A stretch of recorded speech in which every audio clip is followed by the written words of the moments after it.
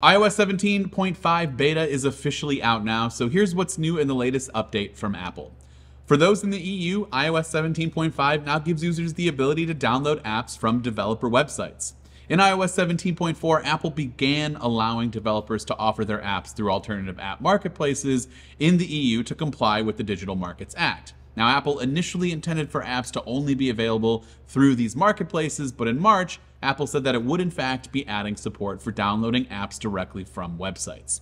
Apple will provide authorized developers with an API that allows them to offer their apps for download via the web.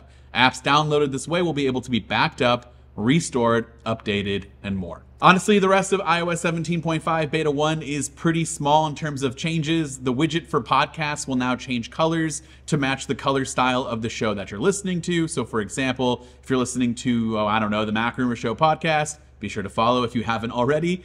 We have this nice red color for the widget, but obviously if I change to a different podcast, the widget will then adopt that color theme for that podcast. A minor change, of course, but it's still worth mentioning. For those looking for that Stopwatch dynamic island feature that was actually there a little bit ago and then was removed, it still has not made its way back into the dynamic island. So if you're on the Stopwatch and then you go to swipe up to go to the home, usually it would slide up there to the dynamic island. It's still not doing that. A few things in settings. There's now a glyph icon for the passkeys access for web browsers setting, which was kind of strange that there wasn't a glyph icon there, but now there is. And there's a random bug here in the charging optimization portion of the battery settings that seems to be showing us the code for that part of the UI as opposed to like being the actual text that we would all see and what we have seen before. And again, very minor update, unless you're in the EU and can take advantage of downloading apps directly from developers' websites now, which I hope is something that would come to us in the future here,